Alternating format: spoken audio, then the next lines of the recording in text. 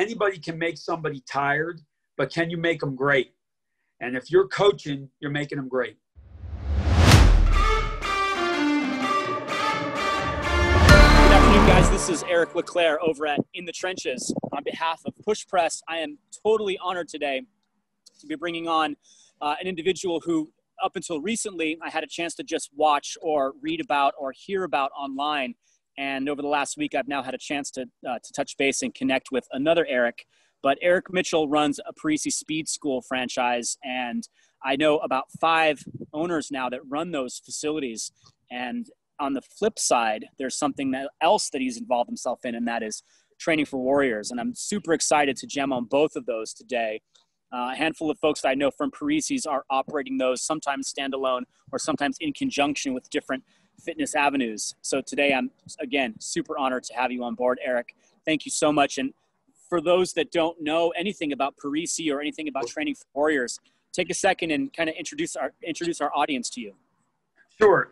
Well, first, I'm honored to be a part of this, and I was incredibly excited to be able to talk to you guys about what I do and how it ties directly into what we're all trying to accomplish in the fitness industry. So I've been coaching for 32 years now, and I have been a Parisi Speed School owner, which is youth sports performance that Bill Parisi created in 1992.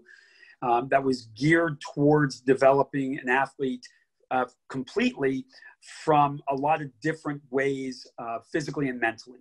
It was something that, if you look at it, 1992 is not that long ago. For some of us, it's a lot longer. But I bought a Parisi franchise in 2005. And keep in mind, I'd been involved in sports performance in the Philadelphia area for many years, working with NFL football agents and with pro tennis players. But and also doing personal training. I cut my teeth under the Nautilus principles for many years, super slow to failure. And what I found is I missed, my calling wasn't there just counting numbers. And literally that's what you did in the Nautilus principle. Yep. The training sessions are 22 minutes long, and you counted reps, literally counting to 10 for 7 or 8 reps. Man, that brings back such old, love it. Yeah, it was interesting meeting Arthur Jones. I got to interact. I got to meet him as well. But I'm thankful for that, because it gave me the ability to understand what I really wanted to do, and that was to get involved in sports performance.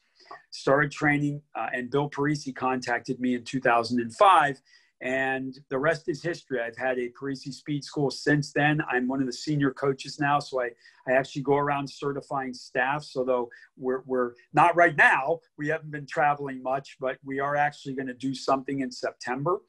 And through that relationship with Parisi, I met Martin Rooney.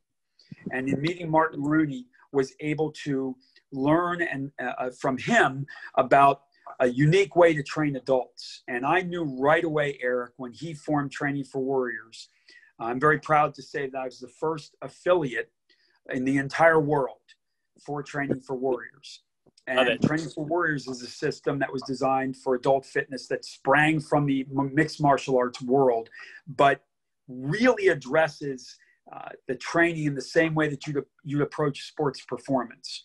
And so I have been training, like I said, kids and adults for many, many years, but I am so happy to be in two systems that can help me help more people in my community. You and I talked about this before when we were just chatting, that why I say coach is because the word coach is going to impact people's lives much further down the line than simply someone training somebody. And that's why I think coaching is so critically important for what we do in our careers. So in a nutshell, that's what I do. But if you start to ask me why I do it, that's a whole nother episode, right? Oh, I know. Yeah. I mean, it runs in your blood, in your heart, in your right. 100%. So if classically our audience will sit anywhere from the boutique fitness facility to the classic strength and conditioning facility, a powerlifting facility, even weightlifting gyms, CrossFitting affiliates. We have a couple of Parisi speed schools. We're picking up a handful of MMA facilities and some Brazilian jiu-jitsu schools, a couple of rock climbing facilities. I mean, I think Push Press just broke about 1,200 gyms not too long ago. So the audience is starting to get pretty diverse. Sure. What makes Parisi Speed School stand out in comparison to the many other youth sports performance methodologies or offerings in a local area? So like we're in the LA area, Los Angeles area. Give me the differentiator for the market. Sure. I think that systems is one element of that.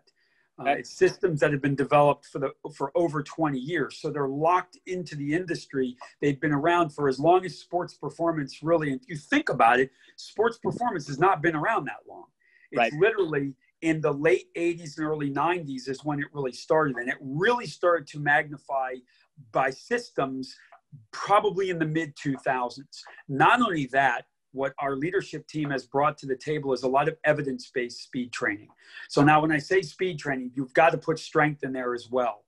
So it's not just where it's somebody building programming. It is evidence-based programming from scientists, from exercise physiologists, across a lot of different spectrums. So we're currently working with some of the greatest speed coaches, I would tell you, on the planet, at a lot of very high levels, yet it brings it down to the layman's level where a coach can learn the systems. And if they apply the systems correctly and they really understand it and get kids to understand the simplicity of the complexity of speed training, I don't know if I've encountered anything greater than this. I have a great story to tell you, because I got to tell you this. I had a pro day guy I was working with. He was only up for 2 weeks. He was a defensive back from Vanderbilt. He was up for 2 weeks. We were working on 5-10, 5 drills and 40-yard dash. He had to go back down to Vanderbilt, and he had to work with D1, which is the place down in Tennessee. And he calls me 2 days later, and he says, Eric, I got this great story to tell you. He goes, Coach, they asked me, who were you working with up north for your 5-10-5? And he said, yeah, I was working with this Parisi Speed School. And they said, don't change anything. We can't help you develop anything greater than that. Love it. I love hearing that. And the thing is, like, I even said to him, hey, I'd love to talk to your coach, love to share ideas with your coach at D1. How do we make you better? Because it wasn't about me. Right. And I think what Parisi represents, it's about others. It's not about us. And so I never begrudge somebody else's program. But I think you always want to have very honest conversations with yourself as a coach. What are you doing to make others better? And I have never found in all my years anything better. Now, I like other systems. If the coach is great, if you have a great coach, man, anything's terrific.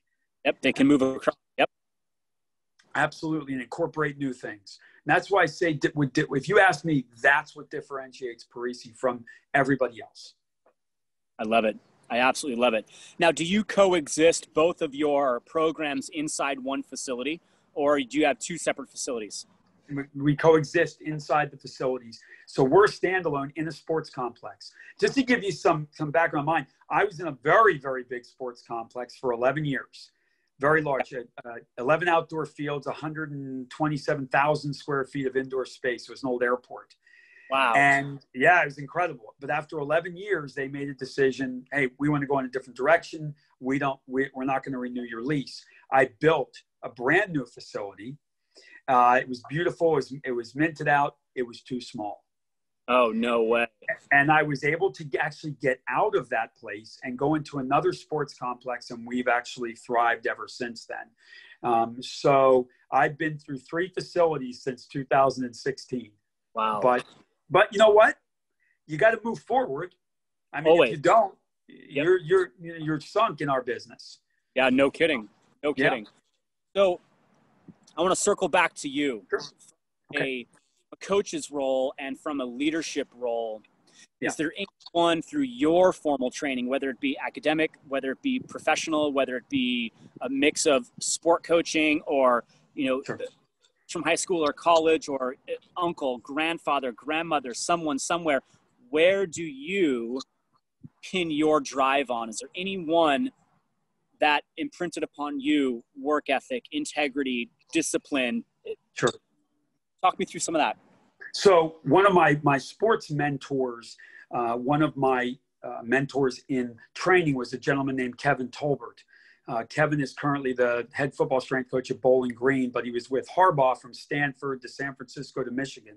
But I worked with Kevin. If people look up Kevin Tolbert on the internet about hammer strength and about strength training and Dr. Ken Leisner and Arthur Jones, you're going to see Kevin Tolbert. And I trained with Kevin and worked with Kevin for 5 years. He was one of my best friends. And he influenced me because you didn't give up on yourself in training. You didn't give up on anybody you were working with that you were training. But he really instilled in me a belief in myself. And I'll never forget, I remember in 1997, he said to me, he said, Eric, look, you want to work with athletes. And, he was right.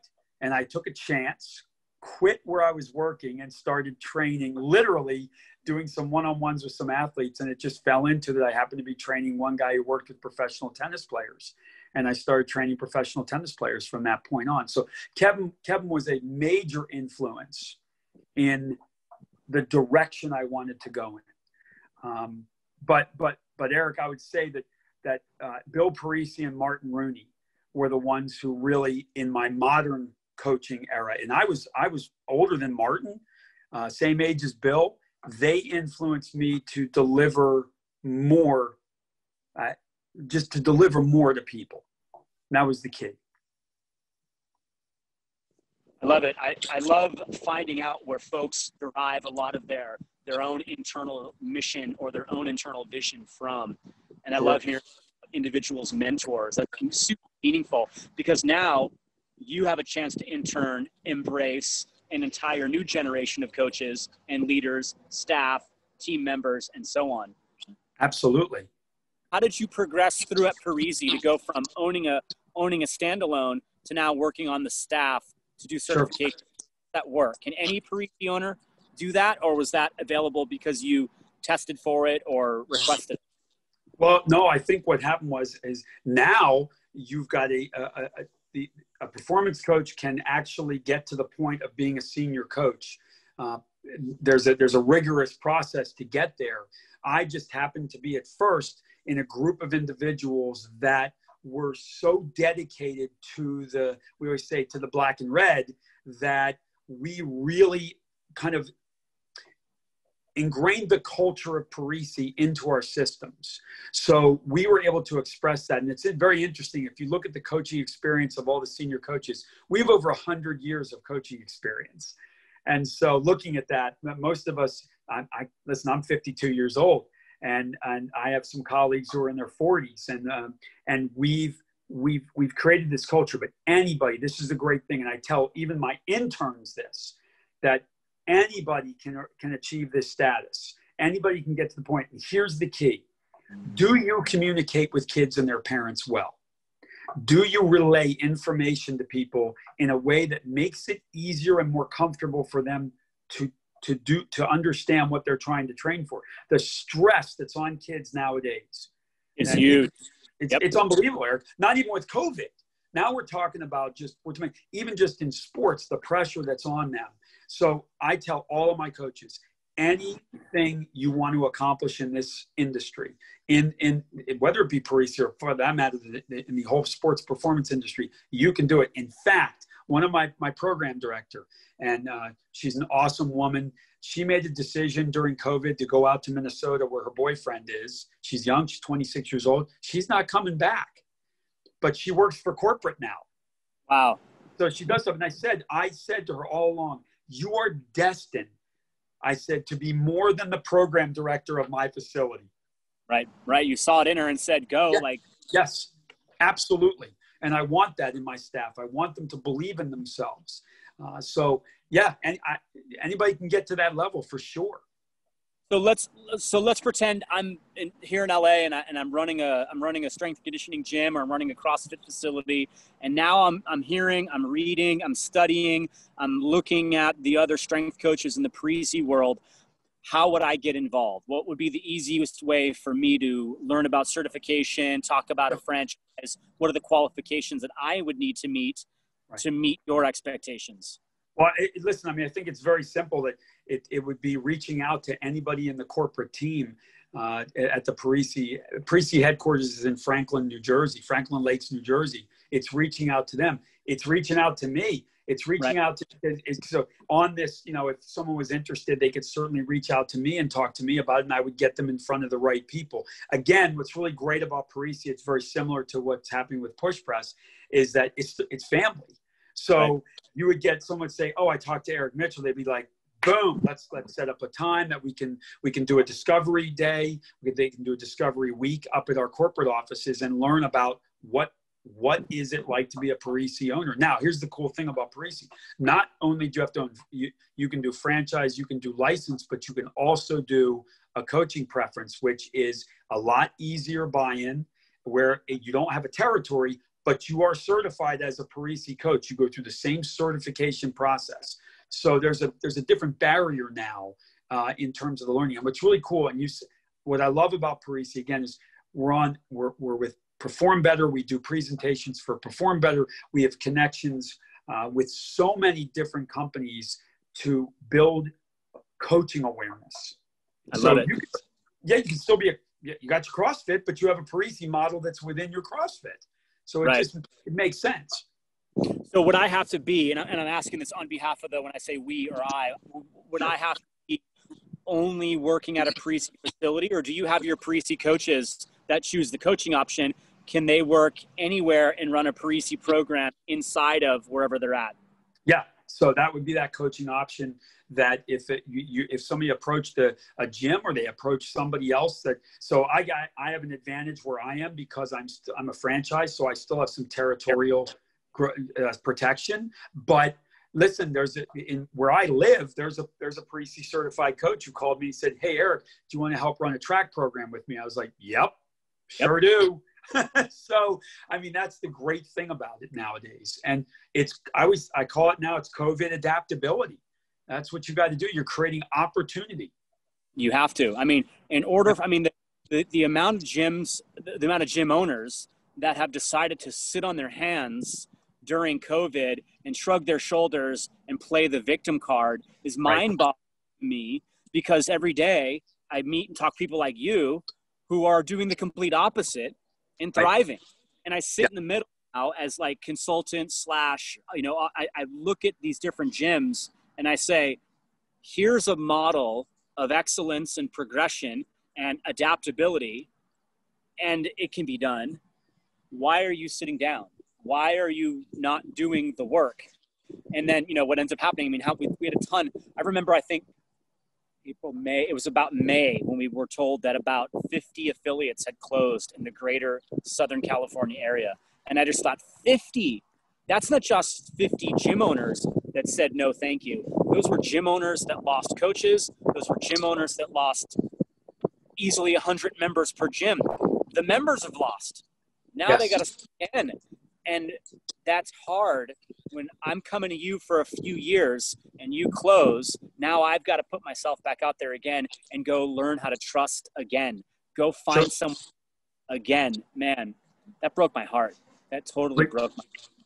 You said it. I mean, when we talked about earlier, it's that when people are in this obstacle, and I always say this now, I've been really working on this, that I think it's true that this is a time of opportunity.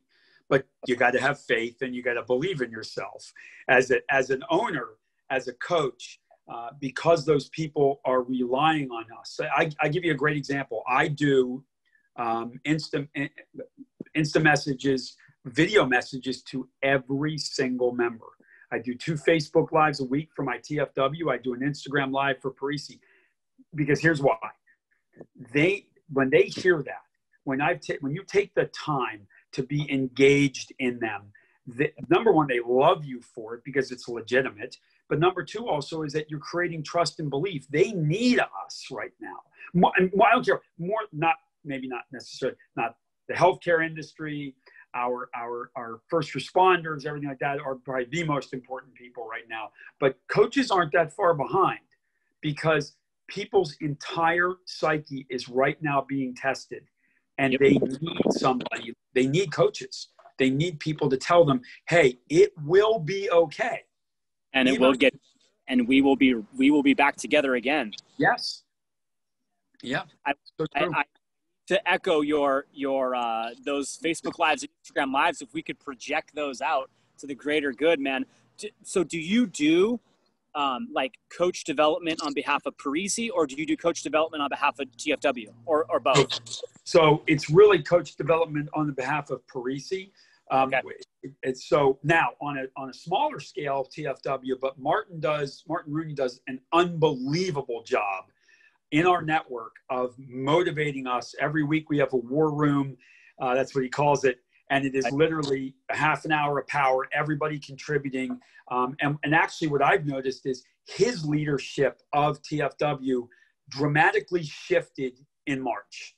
And he became very coach oriented as opposed to really promoting the brand is always being promoted, but now he's promoting the coaches within it. The Parisi model, I've been doing, and I did this on my own, Eric, and Parisi approached me about it. I just said, hey, I'm doing Facebook Lives. Any coach that wants to jump on every week, I'm going to do something motivational for you guys so that they know, not training, motivation. Like, we need that. You need to understand that you matter. Right. Yep. Then they approached me and said, hey, could you do it on our HQ page, on our Instagram? Right. And I got to tell you, like, I'm just learning. You're going to laugh. Don't laugh. But I'm just really starting to feel comfortable with Instagram. Like, finally, you know. There's a tech learning curve. But once you get that, man, you can get out vision, mission, and purpose, motivation, direction, all, like, man, you can get that as far as folks have signal. So true. We had a conversation with a coach last week on In the Trenches, and the message that I conveyed to her was that she was fully unaware of her reach, and even people that you wouldn't even think of was paying attention to what she was saying. And it's just so impressive that folks are you may not even know who's listening, who's watching, who's paying attention, but you are literally guaranteed to be changing at least some person's life every time you get on. I love it. It's true. So true. Let's then flip. So I definitely believe that I understand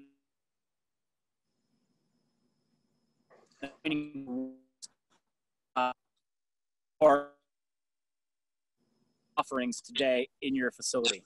What is it, and why did you feel so necessary to bring it into your camp? So say that one more time, Eric. You froze there. All right, I was going to say, since I understand Parisi, now let's take a look at training for. How does that benefit you and or your clientele? Yeah, so what TFW brought to me was I recognized, like I said, back in 2009, that TFW represented so much more to the adult population. We weren't addressing the adult population. And all of a sudden, now we were able to address an adult population, the parents of the kids that we were involved with. And that was very important to me, Eric, to be able to do that. So what it brought now... Okay. Go ahead. Is that because kids only, and now TFW was your adult conference of kids, right? Correct. And so it was very important for me to grow that element of my business, because I recognized right away, hey, here's a part of our industry that we weren't acknowledging. We weren't doing that. And Training for Warriors brought that. And what I loved about it is because it was from Martin, it was still built on the principles of Parisi, the character development, the core values. So what that did for me was open up an entire new segment of the population. But here's something even further. What it did for me, Eric, was now I could reach a different part of the community. So I'm a very big believer in fundraising, and TFW is built on fundraising. So I was able to now channel my need to help other people in a different direction. I championed a cause for abused children. And started to go, I actually traveled to other Parisis and other TFWs to raise money for kids and abused kids. And also TFW had a global reach, a global community, because adults have more disposable income than kids do. So they could look at it and say, objectively, I can spend more money on charity. TFW, we've set world records for charity. We set a world record for the most amount of weight lifted in an hour, deadlifted in an hour. We lifted close to 4 million pounds in an hour, dressed as superheroes. Yeah, it was amazing. We were dressed as superheroes, but we raised money for pediatric cancer. And that we set a world record in the most amount of people doing a push-up at the same minute, at the same time, all over the world. And the reach was incredible. The first things I wanted to do at each of my new facilities was run fundraisers. And we did that. And we chose something within our community, within our TFW community, our familia, as we call it, in order to raise money for specific individuals. And I want to tell you a very touching story for me. So my girlfriend and I went down to Virginia Beach because I was certifying a Parisi staff in Virginia Beach. They had that horrible shooting in the courthouse. And they lost members to that shooting. They asked me at a fundraiser on a Friday night to speak. And I'm not one to shy away from speaking. If I'm asked to do something, I'm going to do it. I happened to be wearing my TFW shirt that night, just going down there, got up, did the whole speech, didn't realize one of the survivors was in the audience. Wow. And I talked, and the focus was the love that community brought, the love that they brought, and how they were able to do that, because what it did was no amount of hate can stop that in a community. Agreed. From that, because of that, we talked about TFW. I used some TFW stories in that. I talked about some different things. They are now a TFW affiliate on top of being a Parisi Speed School and one of the most successful gyms in the history of Virginia Beach, Waring's Gym. And to me, it all started with someone asking another coach to help. And it's my calling. I'm supposed to be there. I was supposed to be that specific senior Parisi coach to do that because I was supposed to be there. And that's what I think. And then what TFW has done is if I told you the reactions of the people, and I'm sure, as you know, as a former CrossFit owner, and you know what the impact of culture means to people, they so desperately want it. They so desperately want it. They spend so much time focusing their energies on their kids and their spouses that they forget about themselves. That's our job, to make them feel good. And then I get so passionate about this. If you do that and you build culture and you build that, you will help more people than you can possibly imagine. And I'm sorry, I get a little choked up about it, Eric, because it means so much to me. We need more coaches like you imparting that knowledge and that experience, so that goosebump feeling on your arms when you're speaking of truth and real experience. You're not speaking of just fluff and pats on the back and, participation nonsense. Like, you have significantly changed people's lives and passed on a feeling and a belonging that's not done very well at a lot of levels, so I totally can empathize with that dude sitting in the audience, like hearing you speak. You were right place, right time, and you were the right messenger to deliver that message. I wish more folks would connect with you personally. So how can they find you if people are interested in either Parisi or they're interested in talking or interested in information about training for warriors? Sure. Give us a couple of connections real quick before we wrap up here today. Yeah, I mean, on Instagram, look out for me at Eric Stephen Mitchell. They can go on my personal website. It's coachericmitchell.com. They can reach out to me. I know that everybody says you shouldn't have these Gmail accounts, but I got one, so they can reach out. I know it's emitchell.parisispeedschool@gmail.com.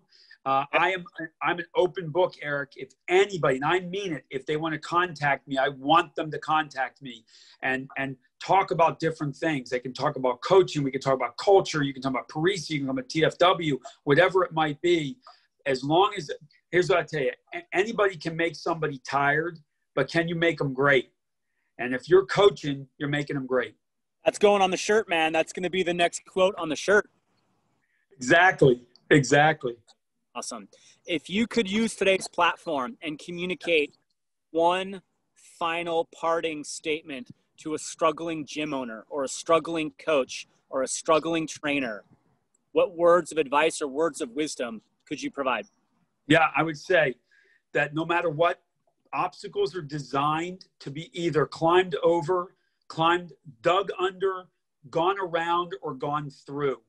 And the bottom line is you better believe in yourself, believe in the mission that you've established. It's about you. It's not about what people deadlift or people bench or it's what you've created. But if you don't believe in yourself and you don't have faith in what you're doing as a coach, then you've lost sight of your passion. Right. That's what I'd have to say. Fantastic. Thank you so much, Coach. I sincerely appreciate your time today. Well, I'm honored to be on, Eric. I really, truly appreciate it. And thank you. Thank you for having me on. You are absolutely welcome. I can't wait to continue our journey and our relationship together. I've got a lot to learn from you, my friend. I love it. Well, I got one thing to say. There's a word that we use in TFW that's a Finnish word that means I got this. And you got to say it like this because I'm going to be loud and I'm going to say it. It's halusa, which means I got this. Halusa. I got this. I love it. That's going to be the title of today's episode, and folks are going to have to dig in till the end to figure out what it means. Perfect. Hey guys, thanks for watching. If you like what you saw, make sure you like our channel, subscribe, and check out our other videos right here.